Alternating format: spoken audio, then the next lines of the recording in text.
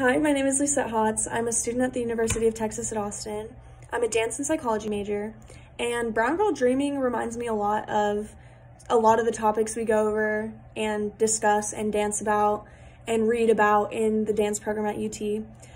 We did a piece called Recurrent Unrest, put on by Charles O. Anderson last semester, and it was about racial injustice and systematic racism in the United States.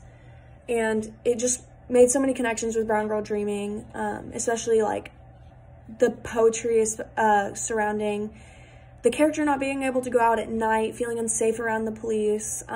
It really mirrors like today's events and the things I'm learning about here at UT, and being a student who's white and being able to interact and learn from Black people's experiences, especially on campus, my own professors, has really broadened my understanding of racial injustice in the United States, and I would highly recommend Brown Girl Dreaming. It really opened my eyes and understanding to racial injustice in the United States.